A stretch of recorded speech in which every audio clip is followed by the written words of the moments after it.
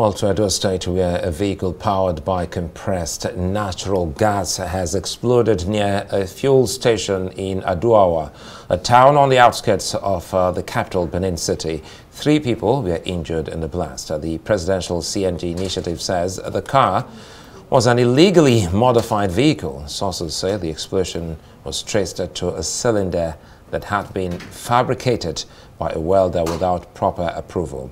The organization said the police and regulatory authorities are undertaking a painstaking investigation into the incident.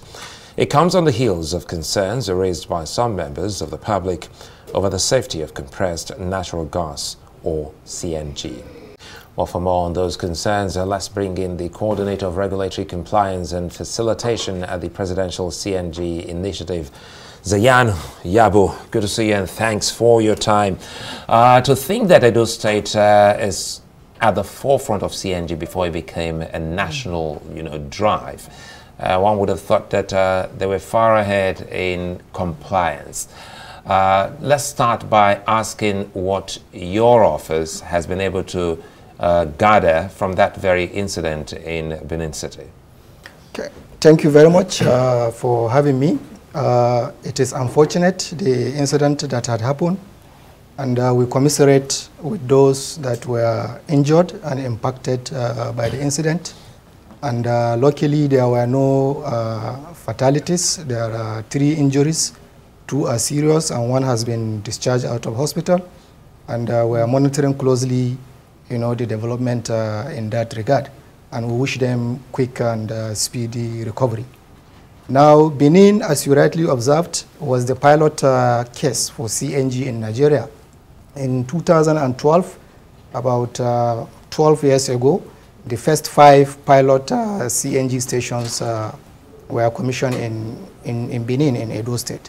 And they have been operating quite without any incident until now. You will agree with me that in the last 1 year, since the presidential CNG initiative was flagged up by the President Bola Ahmed Tinubu, a lot of activities have been going on in the sector. And at the pace at which those developments were happening, you will expect some unscrupulous elements to want to take advantage of the growing interest in that sector to do some things that are outside the scope of the regulation. And preliminary reports from the incident showed that the cylinder that exploded was locally, fabricated, which is an illegality, and the police and the regulatory agencies are taken up on that.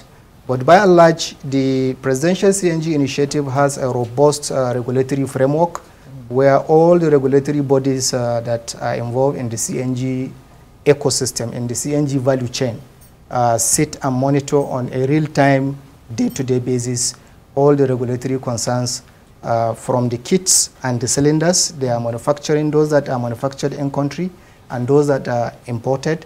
And then the conversion centers are also under regulatory purview of NADDC, Nigerian Automotive Design and Development Council. The Standard Organization of Nigeria is responsible for standards of manufacturing. Right. And the Nigerian Midstream and Downstream Petroleum Regulatory Authority is responsible for facilities like retail outlets, and then the Road Safety Commission also can play a strategic role in ensuring that vehicles on the road can be stopped and then can be checked. Now, you've said it all, really. I mean, there's a long chain of gatekeepers, to ensure that this kinds of unscrupulous behavior does not, get totally out of hand. Now, and this really has heightened the fear of Nigerians for CNG. Some are already saying, no, count me out of, this CNG conversion, because they don't understand. Now, as a layman, I go to, what exactly do I need to look out for? First of all, where do I need to start from to ensure that I don't become a victim of this, unscrupulous activities? Okay, first and foremost, we should only patronize duly accredited conversion centers. And you can check their status on our various handles and various applications. You can see where you can find these conversion centers, right, and they are registered. You can check them. So do not patronize any quack or any mechanic or any unauthorized person who may claim that he can convert vehicles. So only go to duly accredited conversion centers. But how do you differentiate between the original, the proper installation, the proper gadget? Okay, now there is the Nigerian Gas Vehicle Monitoring System, which we are instituting. The Nigerian Gas Vehicle Monitoring System is a web-based system that allows you to check the veracity, the credibility, and the authenticity of all the kits, the cylinder itself, the connections, the conversion centers, even the technical competence of the technicians that are doing the conversion. Then when you get to the retail outlet, the attendant, before he dispenses fuel, he can use an application which we call CNG inspector, using the plate number of the vehicle. He will check and he will get an instant response on the conversion and credibility status of that vehicle before he can dispense fuel. So that will ensure an end-to-end integrity of the entire CNG transportation ecosystem.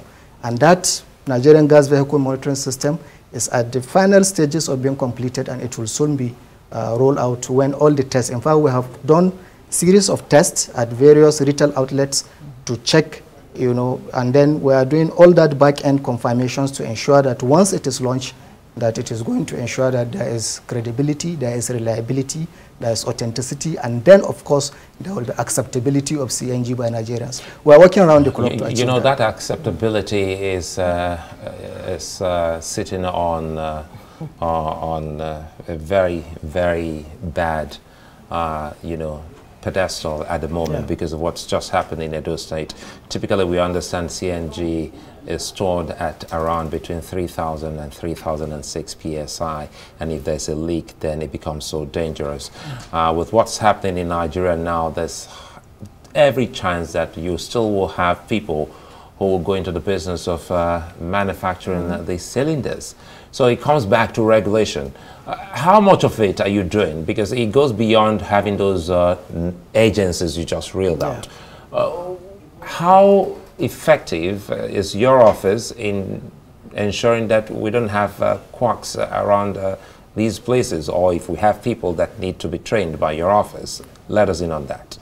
Yeah, to reiterate what I have said, first thing we did, we have a directorate under the Presidential CNG program, which is the Regulatory Compliance and Facilitation, which I am the coordinator of that directorate.